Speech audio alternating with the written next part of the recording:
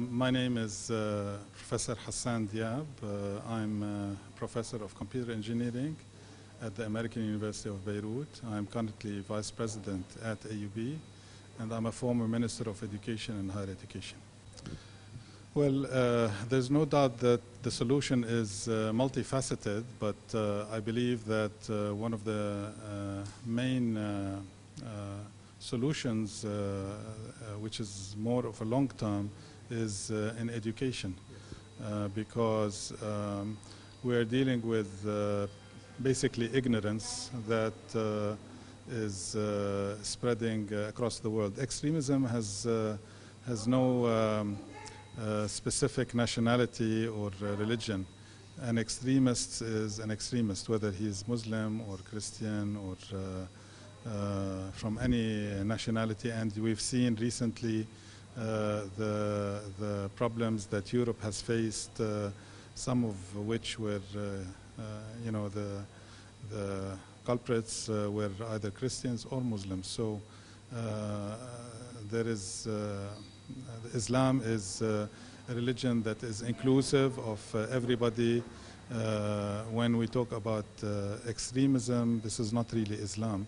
It's something that is very far from Islam. So education, I think, is the solution, and my presentation, my keynote presentation this afternoon will address this issue and how curricula can play a very important role in graduating, I'm talking about school, and graduating global citizens that are open-minded, that are accepting of the other, without affecting their own beliefs, whether it is religious or otherwise, without affecting their own nationalistic feeling, but at the same time to be open-minded to humanity as a whole.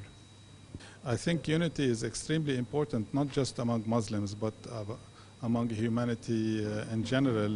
Lebanon is, if you remember, Pope John Paul II, who visited Lebanon many years ago, said, and I'm quoting, "Lebanon is not only a country, it is a message."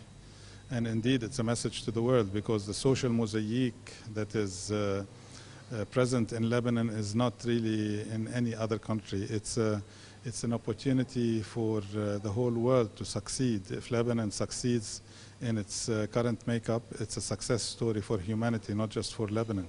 So the title of this institute and what this conference is addressing today on soft diplomacy, specifically in the Middle East and in the Arab world, is extremely important, and it is one way to tell the world that the extremism that is taking place now in the Middle East, maybe later across the world, it does not represent Islam, nor does it represent even humanity. I think through education we can make a big difference. The only problem is that it takes time, because we're talking about curricula that spreads 12 years in, from grade 1 to grade 12 in the K to 12, and at some point these students have to be able to be accepted in any university across the world. So it's important, it's extremely important for graduates to be, as the name of my speech today will be, global citizens.